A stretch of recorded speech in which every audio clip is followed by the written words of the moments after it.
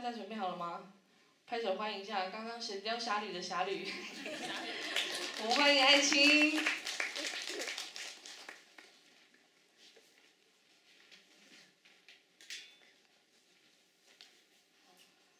其实我今天希望能够穿的吻合主题一点，但是我们家就只有包青天这件衣服，所以看起来有一点大，但应该是没有关系。我想心意到了，那就让我们再把这个连续剧的时代从这个古装片，其实很久以前，就是在我小的时候有演过一些不是古装的剧子，然后我其实像我自己印象很深刻，有一部叫做《玫瑰豪情》，有人听过吗？我其实已经不记得它的主题曲是什么，可是我就记得它有一些内容，有一些话让我印象很深刻。让我喘一下的时候，顺便讲个故事。就喘什么才刚上来？就是他讲说，有人看过《玫瑰豪情》吗？没有人知道，好像是张晨光演的。然后他就讲到说，他们家里面每一个人都很美丽。光鲜亮丽，就像是那一束玫瑰一样，可是却带有着刺，而刺伤的是那个最靠近他的那个。然后在我小年幼的心灵听到这句话，觉得真是太真实了，很残酷又很真实。然后可能看到很多我们自己的家庭里面的环境，然后尤其是我是在城市里面长大的，然后更觉得很多的人很虚伪，然后就在这些的电影里电视剧的里面，然后就看见了一些很真实的家庭面貌。当然连续剧都比较夸张，尤其像现在世间情的部分就有点太夸张了。接下来就是要唱的这首歌跟《玫瑰豪情》无关，但是也是比较现代剧的，是以前有一个演员，现在比较没有那么知道他了，叫做孙兴。孙兴跟曾华倩第一次在台湾的电视剧当中所参与的角色，然后他们两个人所扮演的是日本人，所以这也是台湾第一部电视剧，然后取景的地点在台湾，跟也在日本。《百鸽之恋》好像就是这个然后它的主题曲，我刚忘记，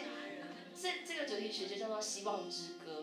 然后是赵咏华所唱的，然后我很喜欢。但他的歌的特色就是很高，那刚好我有点感冒，也只剩下上面，中间音域可能没有东西了。因为大家听到我刚刚唱的第5元素，已经有感觉到了。好，然后就来唱这首《希望之歌》。